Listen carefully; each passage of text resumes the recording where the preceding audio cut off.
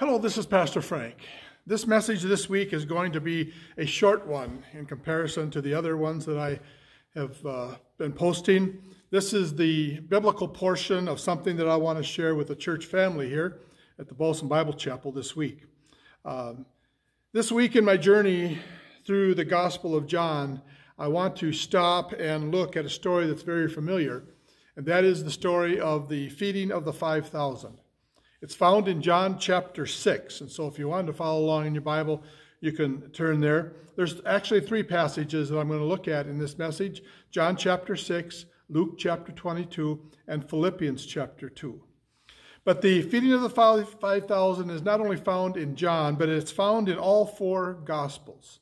But it's in the Gospel of John that we are shown the bigger reason for why Jesus performed this miracle, and actually why he performed a lot of his miracles. So I'm going to be looking at those three passages: John 6, Luke 22, and Philippians 2. First, the John 6 passage. Let me pray, though, before I go further.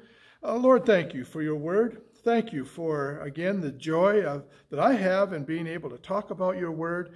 And it is your word. So I pray that your Holy Spirit would take your word and work it into the fabric of our hearts and our minds for your glory and for our blessing and joy. I pray in Jesus' name. Amen.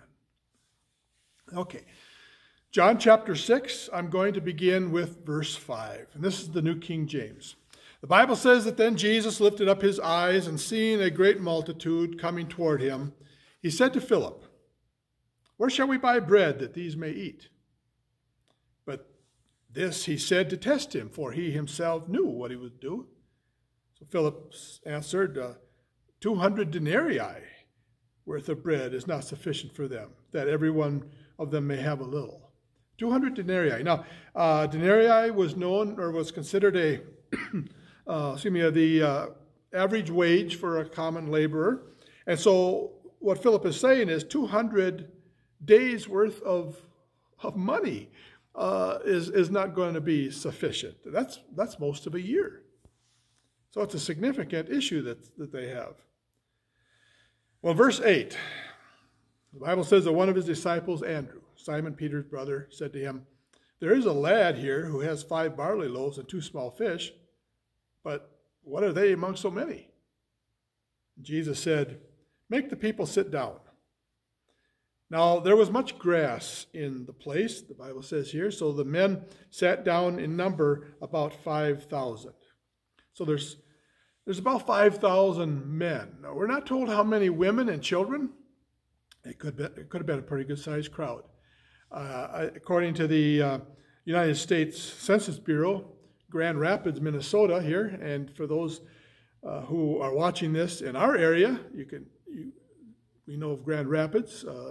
Other ones may have another town that you could compare to, but according to the Census Bureau, Grand Rapids is something over 11,000 people.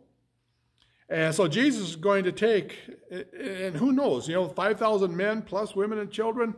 Who knows? It may not have been the full 11,000, but it's going to be a pretty good-sized crowd. And Jesus is going to take 5 barley loaves and 2 small fish, and he's going to feed this crowd with leftovers. I mean, there's going to be leftovers. What an amazing miracle. What an amazing miracle. In verse 11, the Bible says that Jesus took the loaves, and when he had given thanks, he distributed them to the disciples, and the disciples then to those who were sitting down, and likewise with the fish, as much as they wanted. There was no scrimping here, as much as they wanted.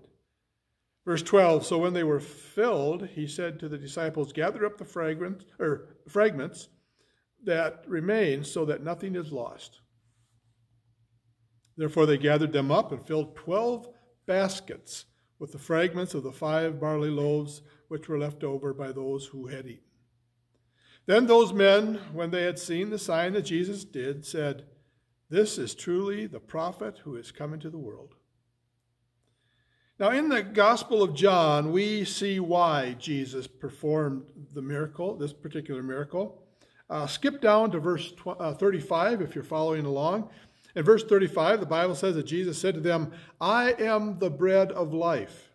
So here he is taking this physical miracle, and he's bringing the spiritual application to it. Jesus said, I am the bread of life.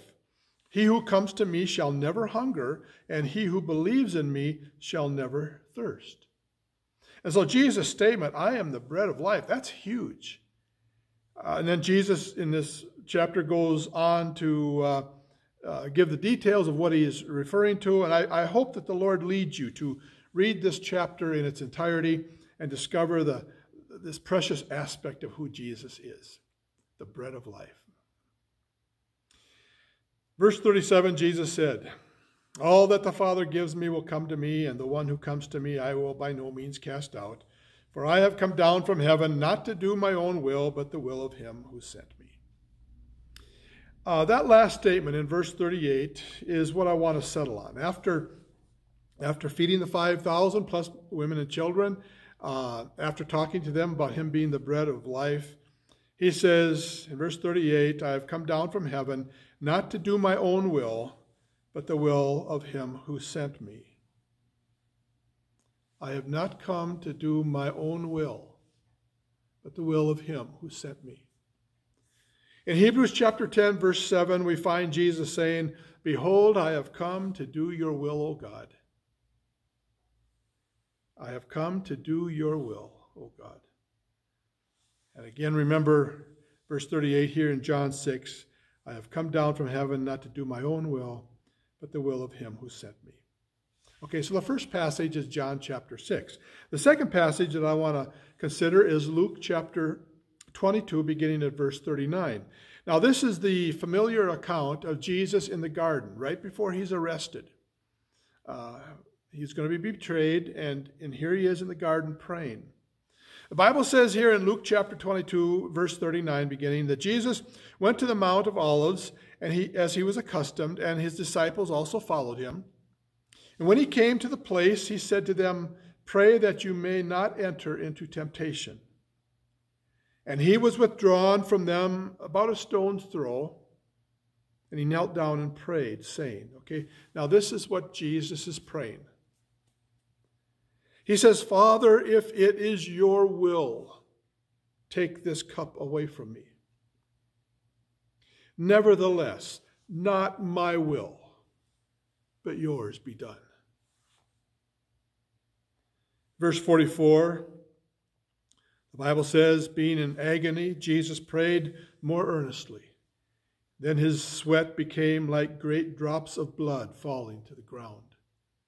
So notice the struggle that Jesus has, the struggle that's going on inside him regarding that which lay ahead of him.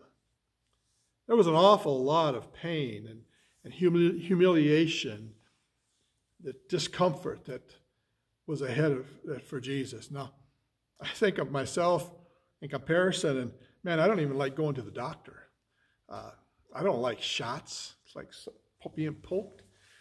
Lynette told me several years ago, she said, you should go have your cholesterol checked.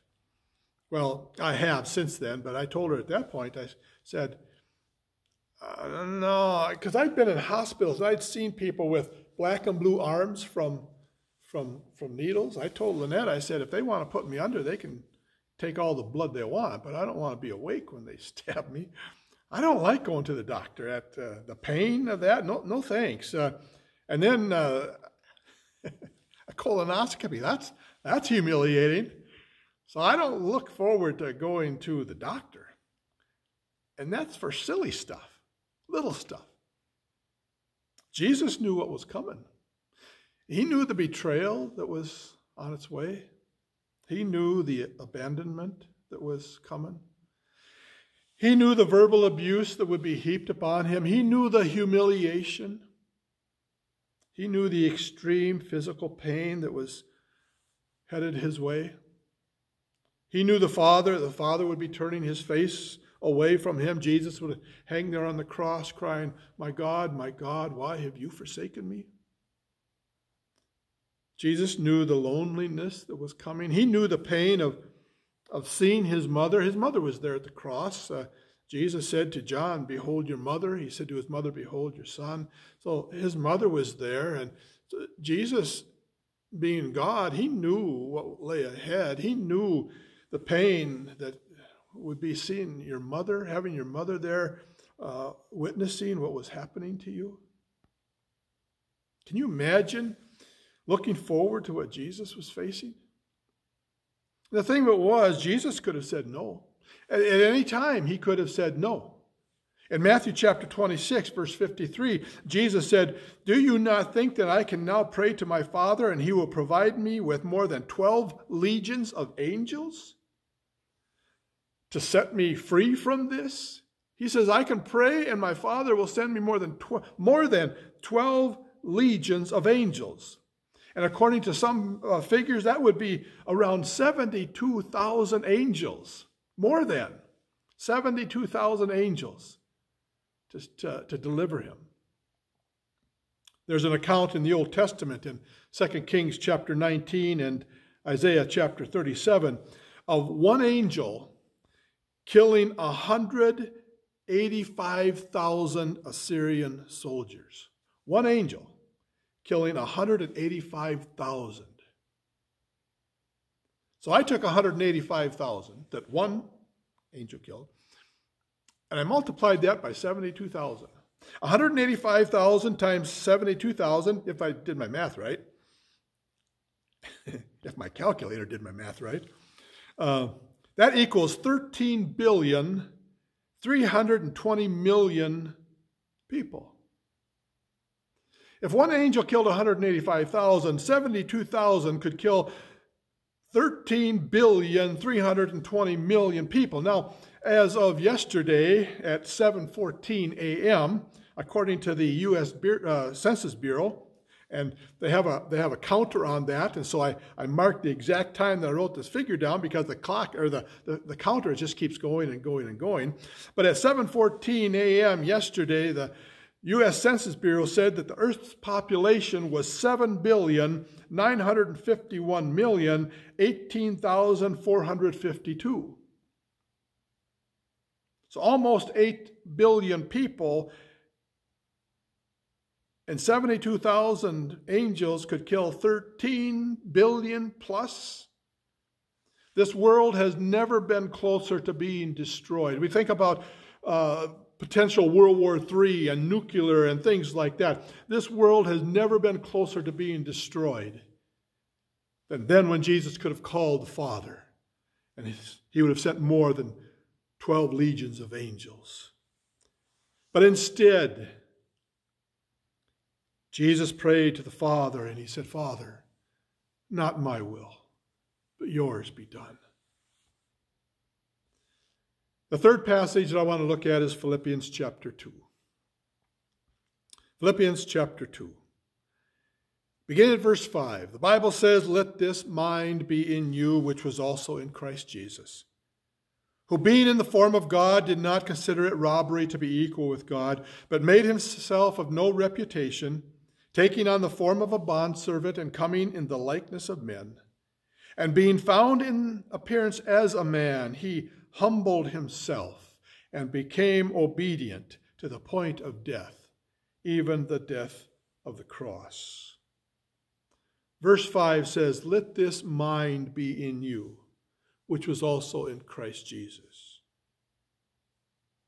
Brothers and sisters in Christ, those of us who are on our way to heaven because of the price, the awful price that Jesus paid for our sins on the cross, do we want the mind of Jesus to be in us? Do we want to be available to the Lord to use in a way that glorifies him? To glorify the one who has given so much for us? As brothers and sisters in Christ, children of God, because of what Jesus has done for us on the cross, do we want to do the will of God even if it's not convenient? Even if it's not easy?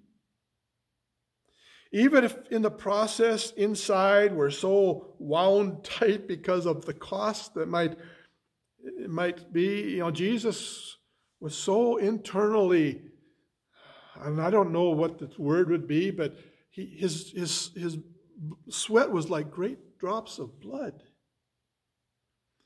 because he wanted to do the will of the Father no matter what. Do we want to do the will of God? Do we want to be like Jesus? In 1 John chapter 2, verse 6, the Bible says, this is the New Living Translation, it says, those who say they live in God should live their lives as Jesus did. Let me repeat that. Those who say that they live in God should live their lives as Jesus did. Jesus lived his life to the glory of God the Father. Jesus lived his life with the mindset, Father, your will, not mine, be done. Do we want that mind, the mind of Christ, to be in us? Father in heaven, thank you for Jesus and the example he set.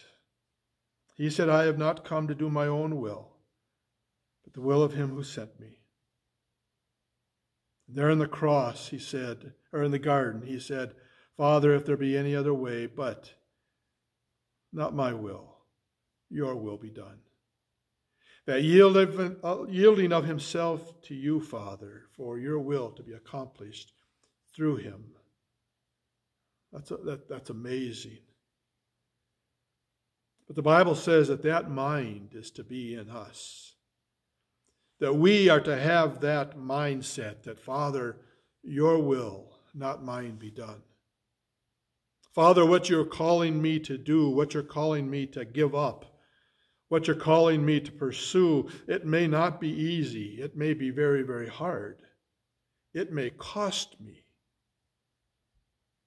But Father, I want to be like Jesus, the one who went to the awful, painful cross so that I could be yours. I want that mind to be in me, so I want to be like Jesus.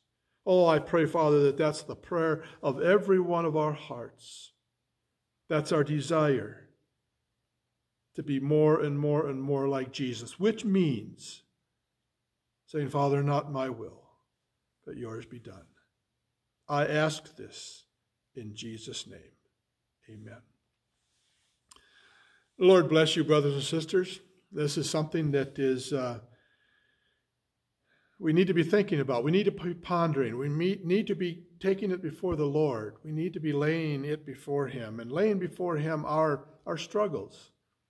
But coming to that point where, like Jesus, because we have his mind in us, like Jesus, saying, Father, not my will, but yours be done. May the Lord bless you and give you his grace and his strength as you make that commitment and as you possess the mind of Christ. Lord bless you.